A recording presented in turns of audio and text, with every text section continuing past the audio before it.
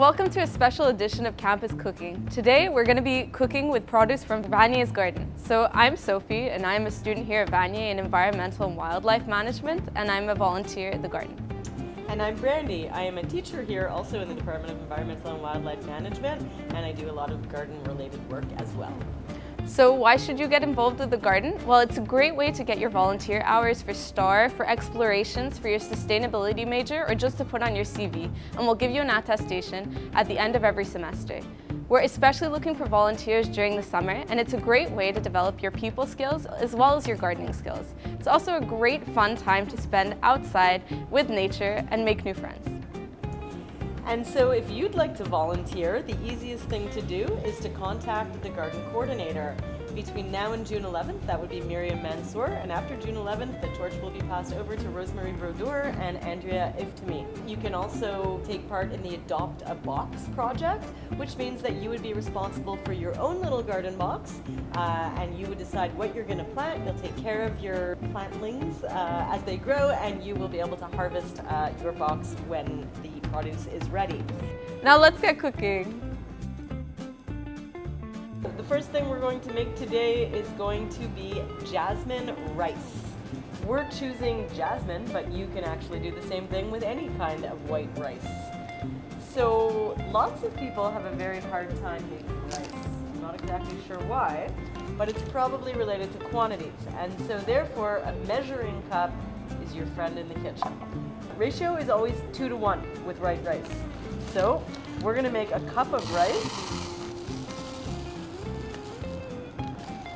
I'm going to pour this into just a basic, normal, average, ordinary pot. And then I'm going to need 2 cups of water for my 1 cup of rice. All right, 2 cups of water. So we just add the water onto the rice. You can add a little bit of salt as well, which I'm not going to do right now, but you can do that. And then you let the water boil. And as soon as the water is boiled, you turn the heat down to low, you cover your rice, and you let it sit on the burner for approximately 45 minutes. As tempting as it might be, do not uncover the rice once it's cooking. So the rice is done. We're just going to put it aside for now, and we are going to move on, and we are going to work on the tofu. Okay, so now we're going to make some tofu to add some protein to our bowl. We're going to start by actually turning on the wok, and we're going to add about a tablespoon of oil, and we're going to heat it to medium-high heat, so about 7. And we're going to let that go while we prepare the tofu. So first thing you want to do is you want to open the bag, obviously, and you want to drain all the liquid out. So we're just going to open it and put it in a colander. And you can rinse it with some water just to get all the liquid off, the weird tofu liquid. Perfect. So you want to make sure all the water gets out. And then we're going to cut it into cubes. So you can cut, normally I just cut the whole block because you can save any that you're not going to use in this bowl for later. Bigger cubes are nicer. But if you like smaller things, things that are more crunchy, you can do that as well. And we're going to want to make sure that the wok is actually hot enough. So we're going to use some water, and we're going to see if it sizzles. Perfect, it's hot enough. So now we can start putting the tofu on. And this really isn't going to take very long. We just want all the outsides of each of the pieces to become nice and crispy. You want to keep on flipping them from time to time just to make sure that they don't stick. So if you're wondering what tofu is actually made out of, it's actually made from fermented soybeans, which is a great source of vegetarian protein. And if you're not a vegetarian, you can also modify this recipe and use whatever protein of your choice. So chicken or... Yeah, or fish or pork, or you can also add beans to it, chickpeas. Oh my god, they're nearly done. They smell nice. One of the great things about tofu is you don't actually have to worry about whether or not it's cooked enough because you can actually eat tofu raw. Really? Unlike chicken. Oh, Yeah. I never knew that. You can I often grate it and just put it on salads. You grate tofu? Yeah. How? Doesn't it like... No, it's like Wow. grated cheese. Okay, so the tofu's done, so now we can season it. So we're gonna add it to a bowl. Don't forget to turn off your cooker. And now we're just gonna add some seasoning. My favorite things to add are garlic and onion powder. So what you can do is just add about like half a spoon of each and toss it around. Perfect. So next, all you have to do is toss the tofu around in the bowl until it's nice and evenly coated. Perfect, so now our tofu is ready. Now onto the sauce. Okay, so we've got a pretty simple recipe to make some sauce, which is going to add to our bowl. The first thing that we need here is just some basic soy sauce. We are going to take 1/3 of a cup of soy sauce. So I'm just going to put it in. Okay, we've got 1/3 of a cup here. And then the next thing that we need is 2 tablespoons of rice vinegar or white vinegar. We're going to use rice vinegar. 2 tablespoons. 1 tablespoon. So we're going to pour 1 and 2 tablespoons. And then we need 1 to 2 teaspoons of hot sauce. Or you can also use chili flakes. We're going to use hot sauce. Please do keep in mind when you're making recipes the difference between a tablespoon and a teaspoon. A tablespoon is about 3 times a teaspoon, so you want to make sure when you are measuring things out that you are making the right measurements. So what we wanted here was 2 teaspoons, 1 to 2 depending on how spicy you like your protein. We'll give it a little bit of a kick here by using 2 teaspoons. And then we also need 2 teaspoons of sugar. 1 and 2. This is going to offset some of that hot sauce. And then the last thing that we need is 1 tablespoon of oil. That could be sesame oil or peanut oil or even vegetable oil. We are going to use sesame oil, which I personally really like. It has a little bit more flavor than any of the other oils. So 1 tablespoon of this. Smells good too. And there you go, sauce is made. So we're just gonna take a regular spoon, stir it all around. You can use a whisk for this as well. This sauce we are now going to use to massage our kale. And I will pass you back over to Sophie for the next step. Okay, so now we're gonna prepare the greens. Obviously, these aren't the greens from the garden since it's been snowing outside, but we actually picked some up from the supermarket, which represent what's gonna appear first in the gardens.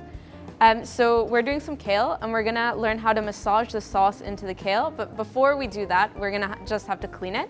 So first things first, we wanna remove the kale from the stalk and cut it into pretty small, like edible pieces. So I just like ripping it up into small, nice little pieces.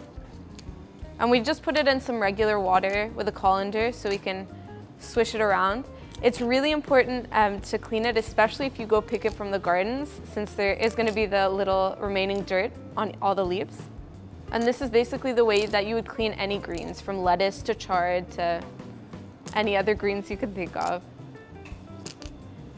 Another trick that I've actually learned is you can actually add some baking soda if you have a bit more time and leave it there for 15 minutes. And it helps remove all the pesticides that can be found on the leaves, which is obviously not a problem if you're picking them up from the garden. So with the stalks, you can just throw them in the compost. We have one here at Vanier right next to the garden actually. If you don't want to have one at home, you can bring them to school. Save the environment a little. So now we're just gonna swirl the kale around in the water a little bit. Make sure all the dirt comes off. You can rub it with your hands. It's best to keep cold water because it keeps the green color. Okay, perfect. So now, after you think you've got all the dirt off your kale, you're just gonna pick up the colander and let all the water drain out.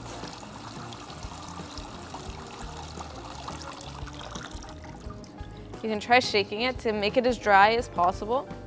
It's okay if it's not 100% dry, but the drier the better. Yeah, perfect. So now with the dry kale, we're gonna put it in a nice other bowl and we're gonna massage it. If you're not familiar with this technique, it's really fun and easy. So you're gonna get some of your sauce. You don't need to use all of it, but we're gonna basically massage it into the kale to make it more edible because it can be kind of tough to eat. So I would put about half the amount of the sauce you made. And you can always add more if you find later. And you're literally just gonna get your hands dirty and massage it into the kale.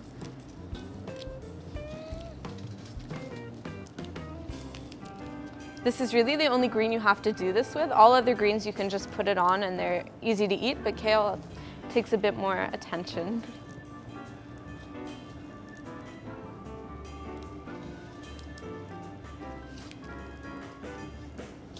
Perfect, so now the kale is ready. So Sophie just showed you how to prepare the kale, and I just wanted to let you know that kale is not the only green that can be used in this kind of a bowl.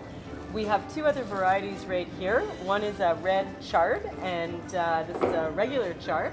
But you could use chard, you could use spinach, you could basically use any dark green leafy vegetable that you'd like. As Sophie mentioned, you don't actually need to massage these in the same way that we did with the kale. However, you do need to wash them, right? So you've already seen how to do that. We won't go through the process again, but in the same way that the kale was washed, you could just open these up, put them in water, rinse them off, make sure there's no dirt left on the leaves. And then the easiest way to cook chard is just simply to do it in the microwave. So you would put it into a microwavable safe bowl and put it into the microwave 1 minute at a time until it becomes nice and soft and ready for use. Okay, so now we have all our ingredients. We have our rice, our tofu, our sauce, and our kale. So we're gonna start by putting the rice into the bowl. You wanna fill it about 1/3 of the bowl, if you have a bowl this size. So now we're gonna add the tofu.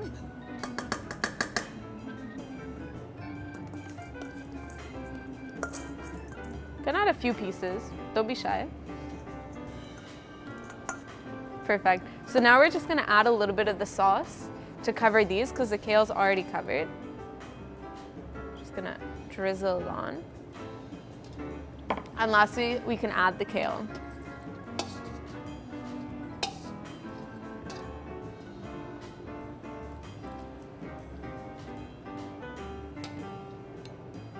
Perfect, then you can just mix it all together.